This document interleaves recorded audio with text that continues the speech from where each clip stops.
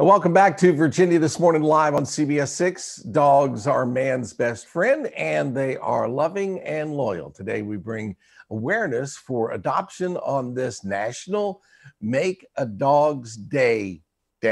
Here's Jessica's conversation with a top pet advocate. It's time to celebrate your four-legged friend and do something special for the canine in your life. Today is National Make a Dog's Day, and we're going to talk with Dan Schachner, pet advocate and Puppy Bowl referee, who joins us by satellite for a great conversation. We welcome him to Virginia this morning. Dan, it's great to see you. Thank you. Happy National Make a Dog's Day. Happy National Make a Dog's Day to you. This is celebrated on October 22nd. It's a nationwide effort, and it's powered by Subaru. How did this all come together? Yeah, I've been partnering with Subaru for years. They've been a partner for us for Puppy Bowl, which is a show that I, of course, work on and have been on for 10 years. They've always been a huge advocate of animal adoption, same way as we are here at Animal Planet. 1 year ago, was their first year for this National Make a Dog's Day initiative. And what they're trying to do on October 22nd is get the word out for those last to adopt dogs. These are the dogs that are languishing in shelters that may have a harder time to get adopted. Bluey here is a foster pup from New York City, came up transported from Georgia as part of a litter that was abandoned. And the rescue, my local rescue here in New York City called Foster Dogs NYC, needed some help with fostering, so I volunteered. And that's how I'm helping out this National Make a Dog's Day. Because essentially, as you can see, got my hands full. Bluey is an example of the kind of dogs that might need extra help in the shelters. The ones that are overcrowding the shelters because of animal overpopulation. But let's not forget senior pets, pets with special needs. All those dogs may also need our help. So it's important to take a look at your local shelter and ask them, do they need help? What do they need? Do they need materials, supplies? Do they need volunteerism? Do they need time? Do they need money? Check out your local shelter. And if you already have a dog yourself, as you do, that's great. Get the word out on social media. Do something special for your dog, but also highlight those dogs that need to. Dan, that's a great suggestion. You think about reaching out in so many different ways, time, talent, and treasure. Maybe you have the space to bring a special needs dog home and you have that time and attention, but reaching out and speaking with the organization can make all the difference. I had a friend recently who adopted a very large dog that really was just a beautiful friend. But because he was a larger dog, he wasn't getting the attention from everybody coming through and might have been a little harder to adopt. So they do have special circumstances, and you never know if you might be able to help and certainly make a dog's day in that way too.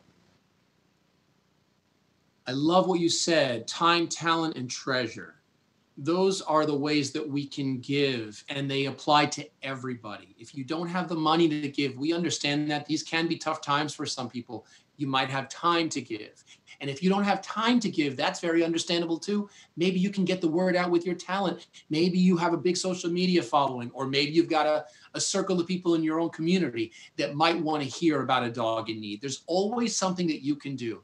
If you can't donate, you can volunteer. If you can't volunteer, you can advocate. So yeah, we're definitely on the same page there.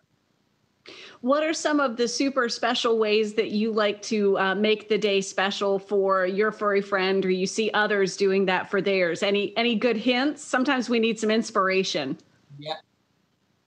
If you have a dog, you are the best judge of what makes that dog happy, right? You, especially this year more than ever, we've been spending a lot of time with our animals. So we know what makes them happy. So whatever it is, favorite dog treat, maybe there's a dog park or a certain walk. Maybe take them on an extra long walk if they love walking. Puppy play dates are always fun, especially outdoors. These are great things that only you know. Those special things. Maybe there's an area underneath their ear that they really love to get scratched, and you do that extra long that day. Let the word out. We're just trying to share the love. And we're just trying to, in addition to share the love, make it a win-win for everybody. Get the word out about your local shelter, and then hopefully help those dogs in need. But at the same time, help your own dog too. So it's love all around. And that's I love it, Dan. Great suggestions. And you're right. Maybe Beans and I will go for an extra long walk and then figure out how we can make a dog's day in another way. Thanks so much for making time for us this morning. Thanks, Jessica. Appreciate it as well. Thank you so much. Absolutely. And as Dan suggested too, you can make a dog's day. Be sure to use the hashtag make a dog's day and share how you are making it special for your furry friends and maybe creating space for some others. We appreciate Dan making time for us. For more information, you can visit WTVR.com/VTM. Stay tuned. I tell you what. Yeah. Dogs. I love dogs. All right. The dog days. Well, look who's relishing. I asked him what he wanted to do today, and he hopped up and said, "You know what? Yeah, I think this is good. We'll go for a walk later and enjoy the day. Enjoy the day." His brother, so Roscoe. Jess. You know, people ask, "Where's Roscoe?" Well, Roscoe's a behind-the-scenes kind of dog. He's like running the camera. He's making sure the lighting's right and all of that. You're spot on. It's as though you know him. But currently he is on his sanctioned break and he is just taking a nap on another couch in the house. It's that time of the morning. So are both of your dogs rescued? I know Beans has a great story. How about Roscoe? Roscoe is also a rescue. He is from Richmond SPCA. So we went in, funny story, went in, we were just thinking, maybe it's time to look for a dog. Yeah. So we went in and we saw, everybody's very excited, and it's all about finding that right personality match. We've talked about that often on the show, finding the friend that matches with you so you can create this, great friendship. So everybody's really bouncing off the walls and really excited. And I'm walking through and I see this sweet little looking hound beagle mix curled up in the tiniest little ball in the back of the space at Richmond SPCA. And I was like, he's the one. This is it. Let's do the meet and greet. Let's see how this goes. And he was so sweet and so quiet was the and was that the last time he was ever quiet? Yes. So he was called Linus when he was at Richmond SPCA because he just was curled up in his little blanket. Well, Linus came home with us, curled up in a blanket and kind of looked around for about 2 days. And then he was like, all right, you guys look good. And now the whole neighborhood can hear Roscoe. So, that's the rest is history. He found his voice. Well, the part I love about this story is you say you went and it's like, maybe it was the time, and you fell in love. So it's like, bam, you walked in that door. True. It was going to happen. It was going to happen.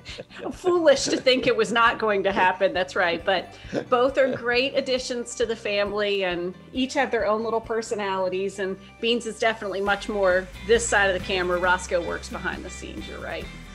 Doing a great job back there, Roscoe. Keep up the nap. We hope you'll stay tuned. Virginia This Morning returns so you can watch some more of Roscoe's work after this.